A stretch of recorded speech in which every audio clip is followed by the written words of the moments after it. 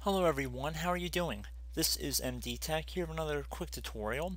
In this tutorial, I'm going to show you guys how to resolve if you're getting an issue when you're trying to install Windows onto a disk and it says that the selected disk has an MBR partition table. So, assuming you guys already have a Windows 10 disk or a USB flash drive already made, this tutorial is going to be pretty straightforward, hopefully, because I'm not going to have to explain to you guys how to download Windows 10 because you should already have everything you need in the disk itself. So basically you get an issue where you're selecting where you want to install Windows, that you get a Windows setup pop-up that says Windows cannot be installed to this disk. The selected disk has an MBR partition table. On EFI systems, Windows can only be installed to GPT disk.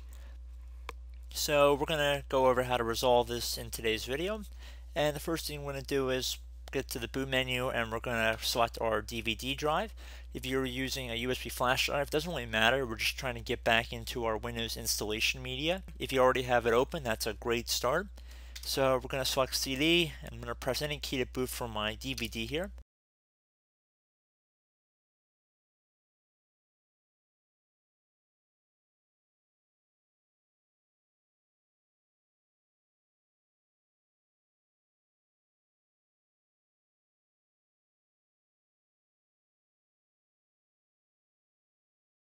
Okay, so for Windows setup, just insert the language, time and currency, and keyboard or input method. All this should be pretty constant and similar to whatever you guys were using before. Select Next, and now you want to left click on the Install Now button right here.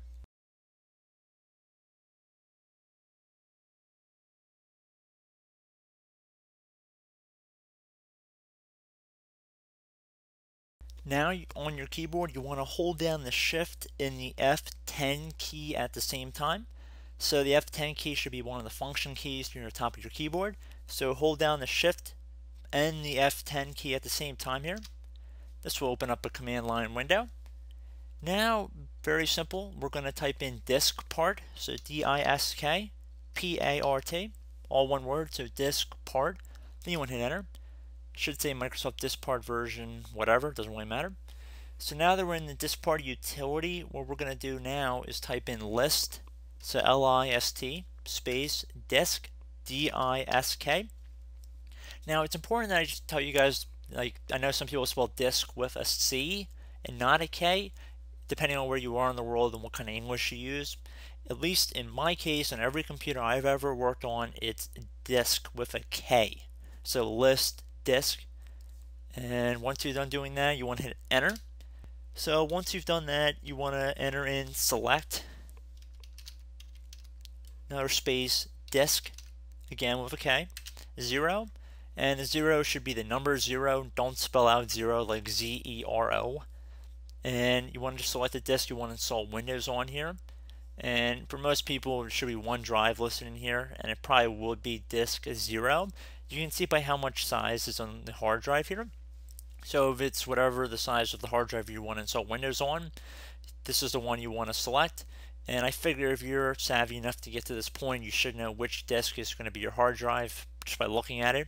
So once we're done typing that in, I'm going to hit enter. So now it should say disk 0 is the selected disk, or whichever disk in your case you were going to use, doesn't really matter.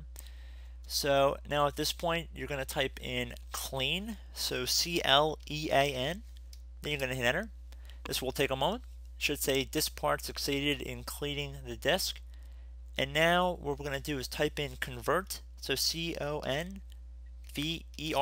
so convert, space, GPT. So you can do uppercase, that's what I'm showing in this video. So convert GPT, I don't think I said B, GPT. And then once you're done doing that, you want to hit enter here. It should say disk part successfully converted the selected disk to a GPT format, which is exactly where we want to be. And now at this point, just type exit and type exit again. Now at this point, if you had a product key, you'd enter it here. If you don't have a product key, just select I don't have a product key. Select the operating system from the list. Like I said, it's pretty straightforward. And from here, you should be fine. I'm just going to get you guys to the part where you want to install Windows on. So accept the end user license agreement. And let's say we wanted to upgrade. It doesn't really matter. Or you know what? I guess we can't upgrade. Custom install. We see we have our drive right here. We're going to select this drive 0. Select next.